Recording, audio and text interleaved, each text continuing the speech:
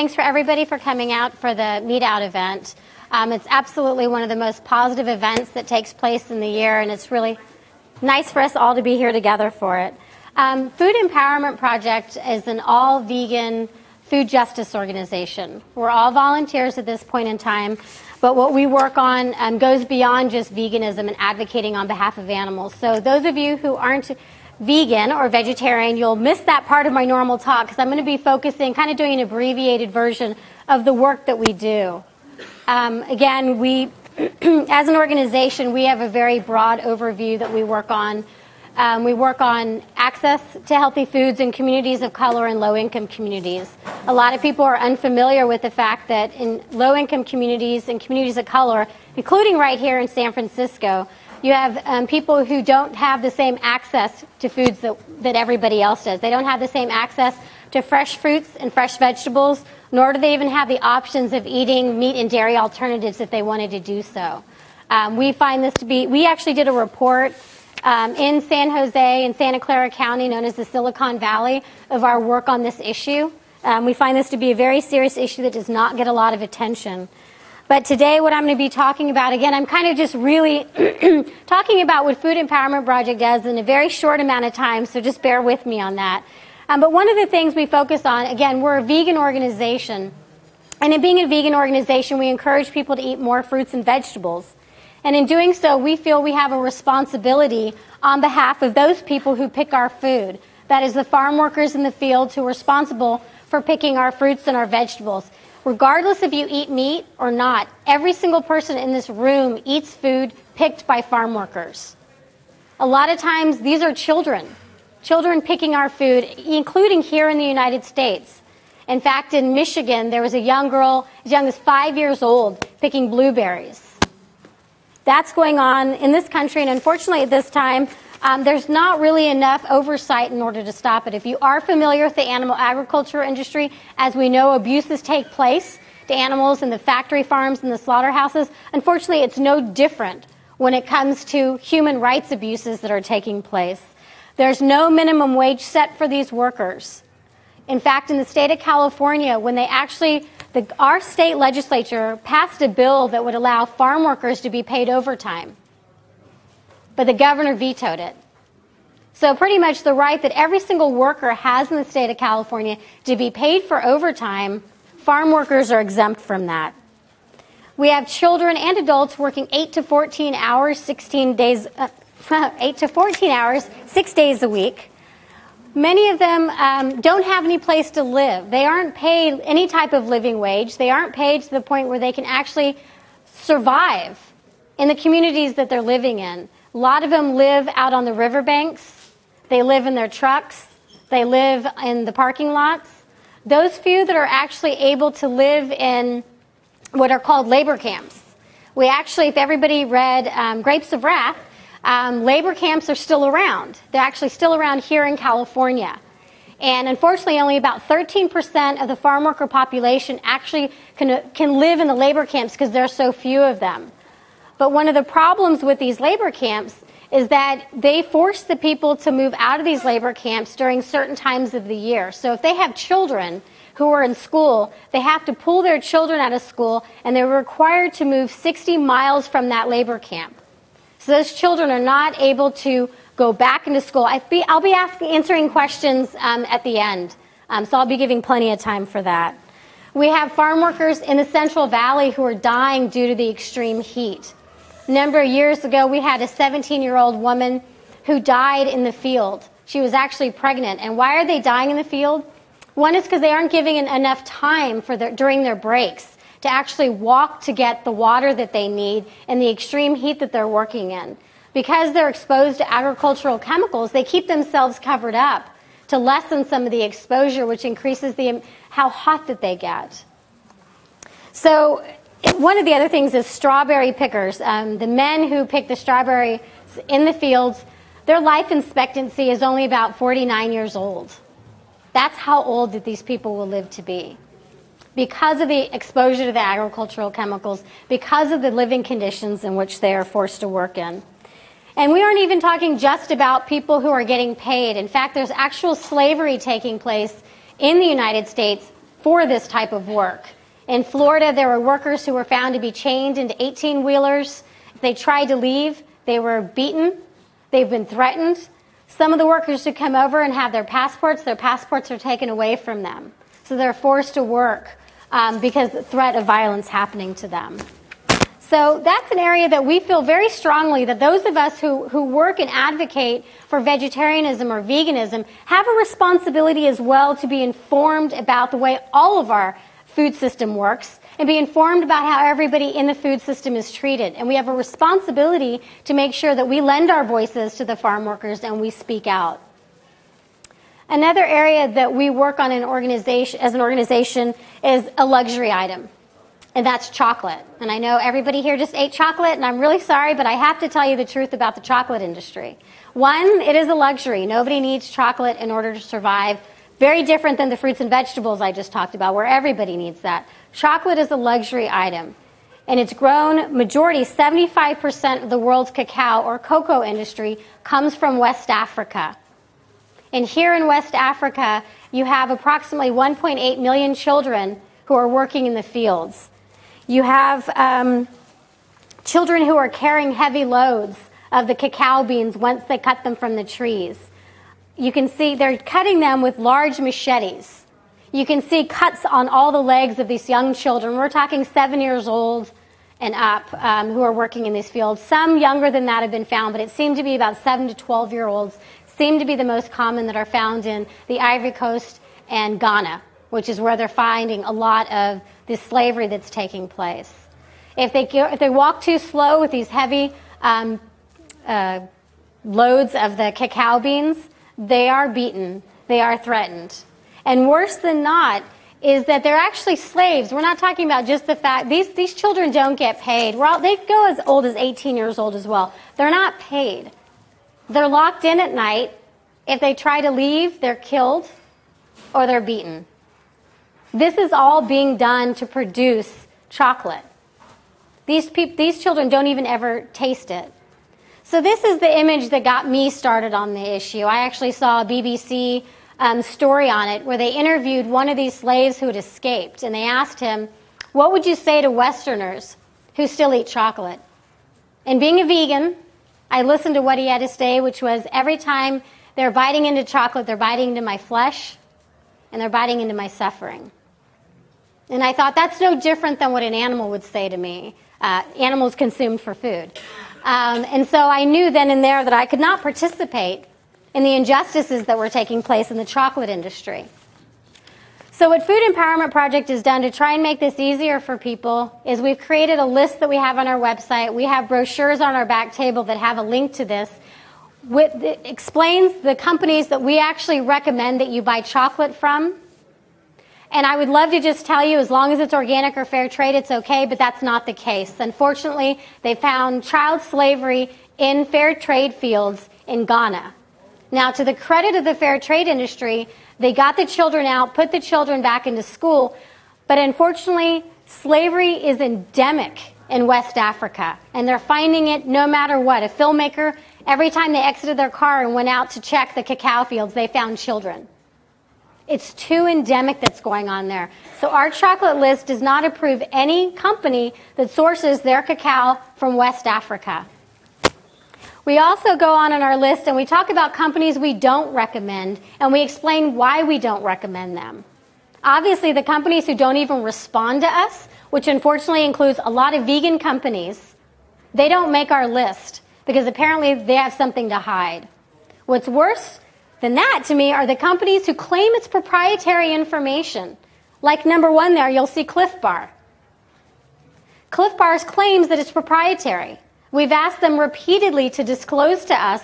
All we want to know is what country are you getting your cacao from? We're not asking for the names of the farms. We're not asking for any names of any corporations. We're simply asking for what country of origin. Time and time again, they claim it's proprietary. They recently formed an alliance with the Rainforest Alliance on where they get their cacao from, which is the same sourcing system that Hershey now uses for one of their brands, which is the weakest standard that's out there. But again, when we ask them, disclose to us where you're getting your cacao from, they will not disclose. We encourage people to write these companies. You have a right to know. If you care about these issues and you don't want to participate in this type of suffering that's taking place, you have a right to know where they're sourcing it. And they need to feel the heat from you that you must know, and they need to be held accountable for it. That's the only way we're going to get these corporations to make changes. Simple email, simple phone call, and we need to get all these companies to take a stand on this issue. So again, I'm going to go briefly through the things that we feel that people can do to have more ethical food choices. One, obviously, is to go vegan, not participate in a system where living beings' lives are taken from them. There's absolutely no excuse for doing this, especially not in California. Lend your voices to that of the farm workers. They need us. They need us. When Governor Schwarzenegger vetoed that bill, we should have all been right there condemning him for that.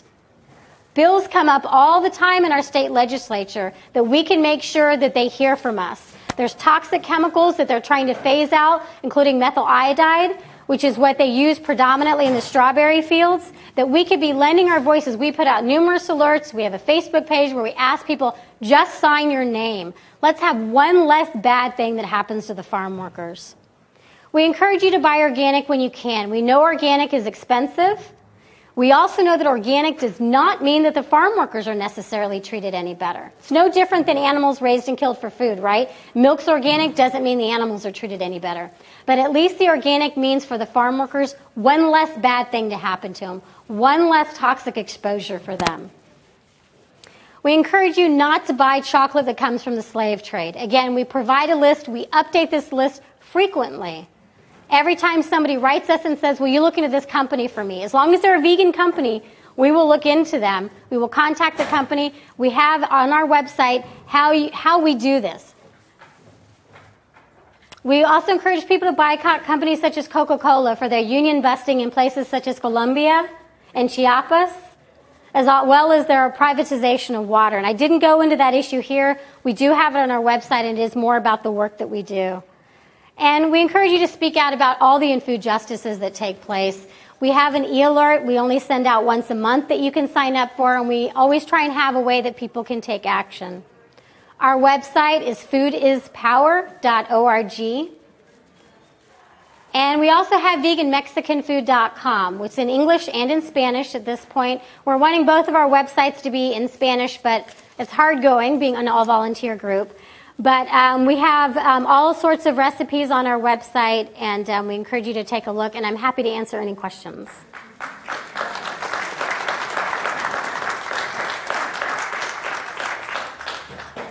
Hershey's chocolate company is one that uses slave labor. Correct. Hershey's, and we don't tackle Hershey as much since they don't make vegan products, but they are absolutely one of the worst. They have young children that should be in school. They absolutely do. Hershey's is very much responsible for this. I see some of the raw bars are, I think, from Latin America. Yeah, a lot on our list. A lot of the recommended chocolates tend to be the raw companies. Latin America is okay. So anybody, again, we encourage you, if you don't see it on our list, contact us, because we want to have every chocolate company that makes vegan chocolates on our list. But most of the raw chocolate is okay. I understand a lot of cocoa is now being grown in Vietnam. I saw, according to what I've seen, it's just burgeoning, right? Yeah, but these Sure. quite well, and I think it should be okay. He's talking about there's a growing industry of growing cacao in Vietnam, and we've heard that as well. Currently, 75% of the cacao, though, comes from the West Africa. So more than not, if you're buying regular chocolate, it's going to be coming from slavery. But yes, there are, and actually we've been contacted by companies in Hawaii now that are growing cacao there, and so we're happy to be listing chocolate made in the USA as well on our list. So, but yeah, there are other countries now. I buy organic strawberries, but some of them are so large, and a farm worker told me that something was put into the soil to make them grow large. It's probably methyl iodine, but not for the organic. The organic won't be using that. I don't know about the organics being that large. That may just be good practices by the farm. I don't know. But yeah, definitely, I mean, strawberries, even for your own health, should be organic because of that. Let me get you in the back. You had your hand up. Okay, well, I'm just wondering, before FDR, we had to put up a lot of crap from the capitalists too. They were called the robber barons. They were really exploiting the workers. And why don't these people form unions like we did? Right. There is unions. There are a couple. I'm sorry. He's asking about unions, about the workers organizing unions. And there are unions for the farm workers. Unfortunately, agriculture is incredibly strong, not only at the federal level, at the state level.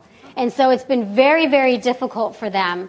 Unfortunately, we'd love to say if the produce has the union label on it, the UFW, the United Farm Worker label, which was the organization co-founded by vegan Cesar Chavez and Dolores Huerta, who we also had a quote up from. We'd love to say that, but so few produce at this point in time is unionized. And I'm sorry? They're not a democracy. Well, unfortunately, they themselves are a true union, but it's the fact of what they're fighting against at the Capitol. Again, they're the ones who got the bill, the law almost passed until the governor vetoed it to allow them to be paid overtime wages. So, it's a different story. We're also talking about a lot of people who are vulnerable to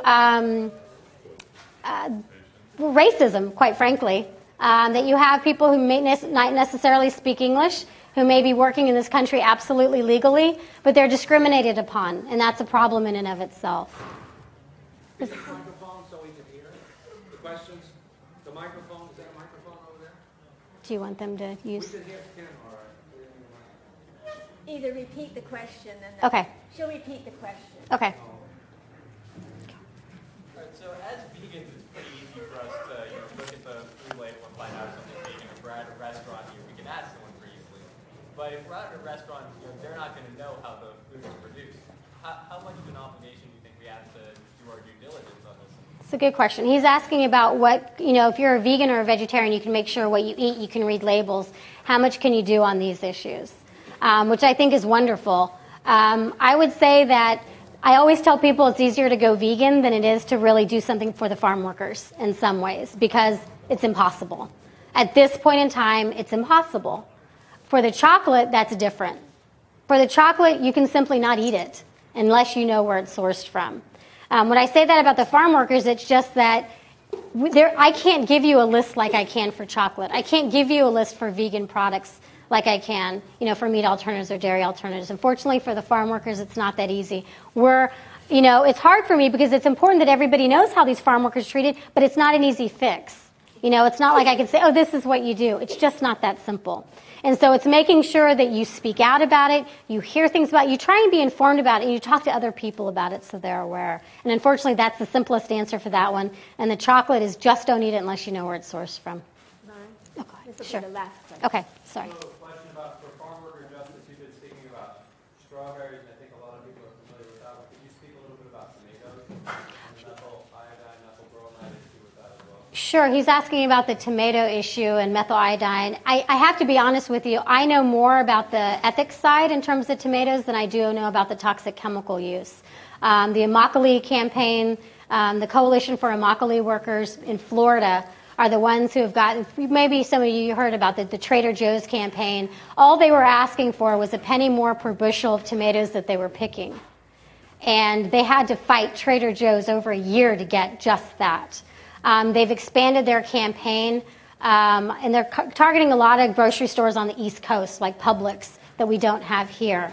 But that is an important campaign, and we do mention their campaigns and ways you can help their campaigns on our alert list and on our Facebook page. But they have been, by putting corporate pressure, getting changes made for the Immokalee workers. So thank you. Thanks, Dixie.